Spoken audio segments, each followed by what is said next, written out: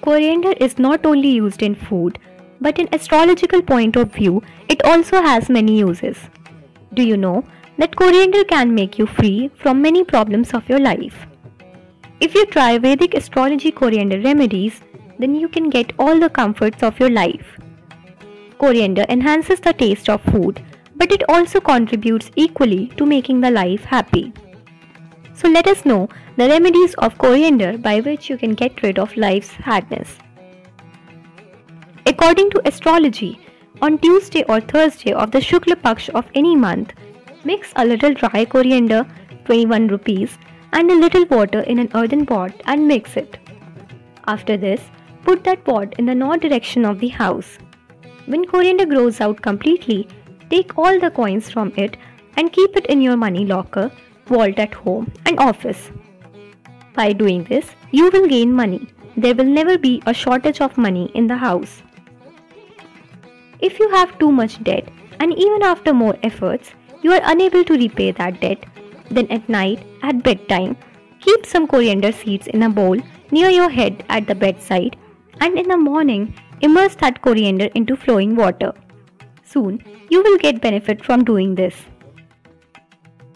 If there is no happiness and peace in your house, then keep some whole dry coriander in the east direction of your house. By doing this, you will have happiness and peace in your home.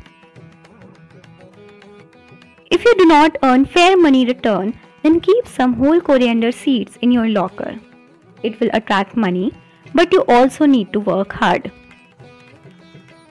If you do not have money and the financial condition is not good, then green coriander will help you.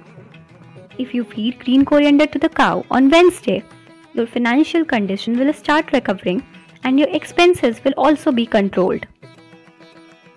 If someone has borrowed your money and he is not returning your money even after many attempts, then wrap some coriander seeds in the white paper on Friday and write the name of the borrower on that paper wad and burn it. But keep in mind that nobody should see you while doing this. If your married life is not going well, then offer coriander leaves to Lord Satyanarayana on Thursday and pray for him to make your married life happy. If there is often a conflicts in the house, if there is no peace, then keep some whole dried coriander in the east direction of the house. By doing this, you will have happiness and peace in your house, as well as love and bonding will remain among the family members. If you are suffering from Shani Dosh, then you should offer dried coriander to the root of peepal tree on Saturday. By doing this, you will be free from Shani effects.